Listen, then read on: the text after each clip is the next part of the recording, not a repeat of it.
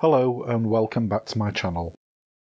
People seem to be apprehensive about messing with the tension assembly on vintage sewing machines, but they're really quite simple.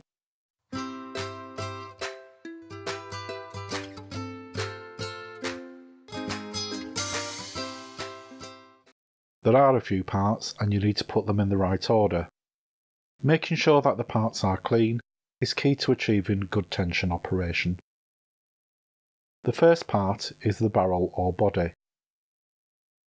Into that fits the spline. Make sure the opening in the end of the spline lines up with the centre of the cutout in the barrel, and secure it in place with the set screw. Make sure it's tight.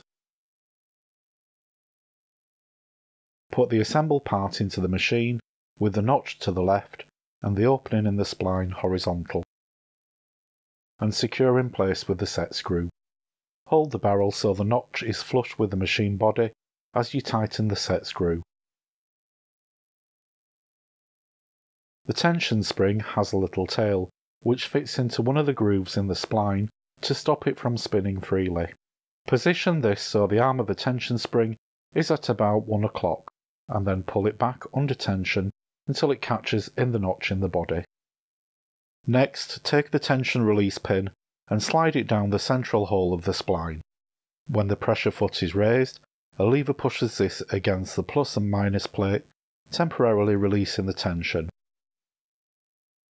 Next, take the two domed discs. Put the first one on the spline with the dome facing out and the second one with the dome facing in.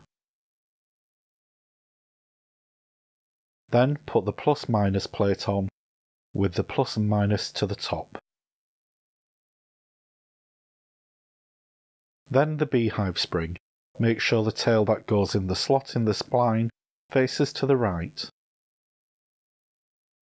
Next, the washer with the finger to the top and pointing out. And then the numbered dial. Place this with number 2 to the top.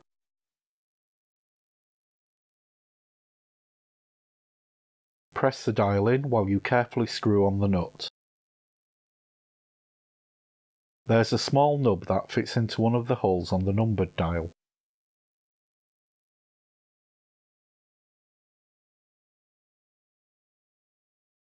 You should be able to turn the dial around until it stops at 9. And back to 0.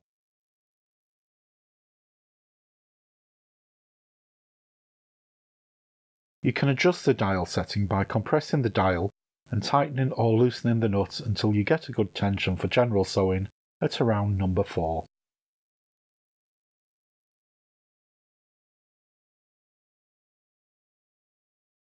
Test that the tension releases when you lift the presser foot. I hope you found this video to be useful. If you have, please give it a like, and if you haven't already, please subscribe to my channel and click the bell icon to be notified of all my future uploads. Thanks for watching.